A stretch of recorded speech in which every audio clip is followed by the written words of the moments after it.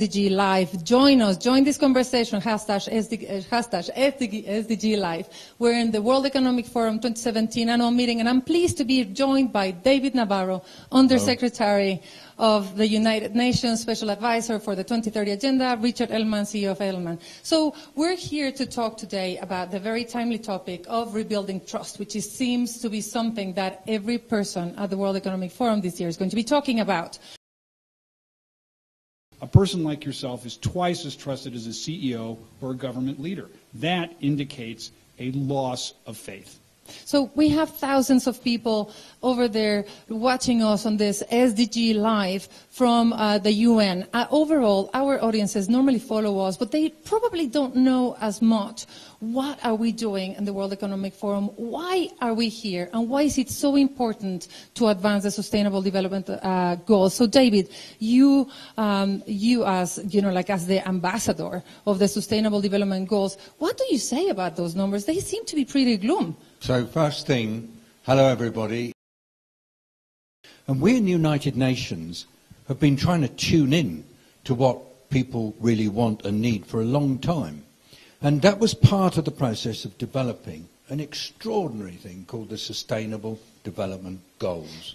And these are the goals that will provide the framework for the future of people and of the planet that is fair, equitable and inclusive. And that's what we're working on right now. I'm Claudia Gonzalez from UNICEF. This is SDG Live. Send us your comments, send us your questions. David, you've also said that the Sustainable Development Goals are the only plan that we have for the future and of the planet and its people. And you've said that we need to go and tackle the root causes of anger, which is what we've seen. We're just seeing the headache, Yes. like the headache, but we're not tackling the cause. Do you think Davos and these participants of the annual meeting, the decision makers, are ready to tackle the causes? So the Sustainable Development Goals are the plan.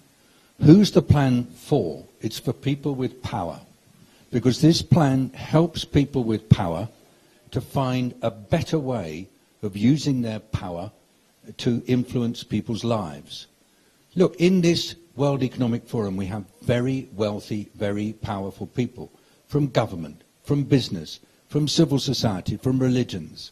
And the hope that we all have is that as a result of the way we talk about sustainable development here, the powerful people will directly address the trust deficit that Richard's work has identified and really benefit the billions of people who are still not well off. We've had a report at the beginning of Davos saying that 3.5 billion people collectively have less wealth than the 8 richest people in the world.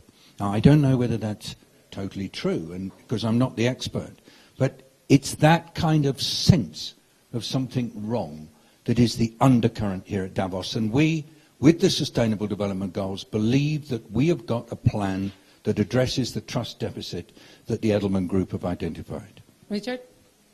So, for me, the really important point for the people at Davos is business actually has to lead here. Government trust is so low.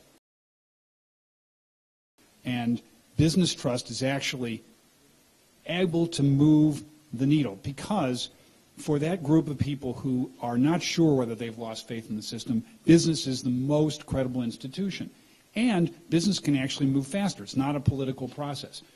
I think the big lesson for CEOs is stop hiding. Stop staying in your little tortoise shell. Get out in front and motivate your people. Talk to your employees. Get them to talk peer-to-peer.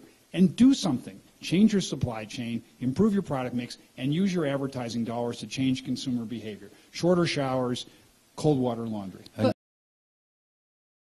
You know, I just have to interrupt because it is so interesting what Richard has just said.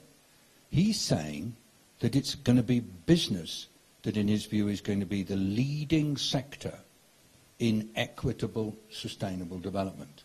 I know that sounds totally contradictory. Revolutionary, Richard. I know that sounds totally contradictory to you Yes. because I think the basic approach of civil society has been deep skepticism about the private sector. But now, business is ready to do this. And I really urge all of you in the audience to give business a chance and push them and buy the products of those companies that actually sign on to the SDGs.